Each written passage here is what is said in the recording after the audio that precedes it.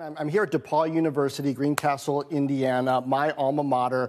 They're opening a new school of business and leadership. So I also spoke with Inclusive Capital's Jeff Ubben about the challenges of the digital economy, AI, and this overall impact of algorithms on financial markets. Everything about digital economy kind of sucks, really, when you think about it. Like, we thought we could get our ticket online through a digital ticketron, but it turns out the chatbots beat us to it, and now we got to pay $10,000 for Taylor Swift. That's ridiculous. We thought, You come to the Vikings-Kansas City Chiefs game this Sunday, you might see her. Yeah, exactly. Speaking of the online search algorithm and Taylor Swift, right? So the idea was the internet was going to surface a lot of lesser-known ideas and product.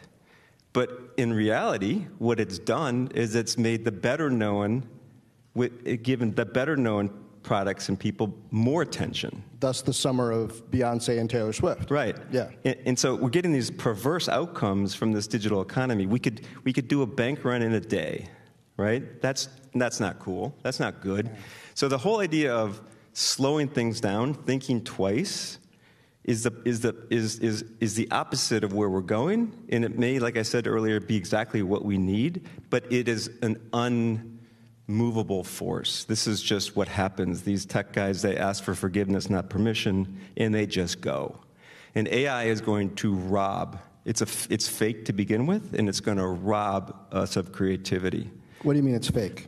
It's all input. It's borrowed input. Right. It's borrowed input, no matter what you say. And so as it gets built over the years on borrowed input, you're going to have less and less of the regenerative force from the outside the system beauty of content creators. You're going to have less of that. So Simon Rich came to talk to UTA last week. He was a writer. He was the 7th writer hired at 25 years old at SNL. And then he went on to do 2 Pixar movies. He's 37 years old. He wrote a book called I Am AI. His buddy, I guess, is at OpenAI, Dan somebody. So he's kind of right there watching what's really happening behind the scenes, which is DaVinci version 3.0 is way smarter than what we're getting here at ChatGPT, because it's just ChatGPT's dumbed down. They want to show it to us slowly. Okay. And they're going to launch the DaVinci 5.0 in January 2025. That's the Armageddon right there. That's the apocalypse. But you're not apocalyptic about climate, but maybe I am on this one. Okay. And it's not because it's going to kill us or anything like that. But what Simon says is that he would never be hired as the 7th writer in SNL. That's going to be outsourced to AI. So the existing showrunners, Shiana Rhimes or whatever, they're going to be great for the next 10 years because they're going to be super productive. But where's the content going to be after that?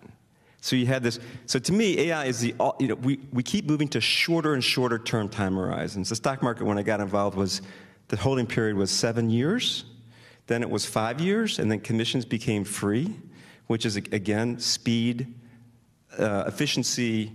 Fast as possible. You're talking about Robin Hood here. And so once trading is free, the computers take over. They just do. It's data sets. It's computers, trying to read something ahead of the next computer. They have put me out of business, and their time horizon for the average stock is 3 months. 7 years to 3 months in my lifetime. Is that a discounting mechanism, or is it just a voting machine, a voting system? So we have. The digital economy is fraught with risk. We just don't see it. And to celebrate AI, it's going to hollow out the creative industry, but it's going to be super productive for the next few years. And that's what we're celebrating: the super productivity of this thing that's robbing us of our creativity over the next 3 years, and we love it.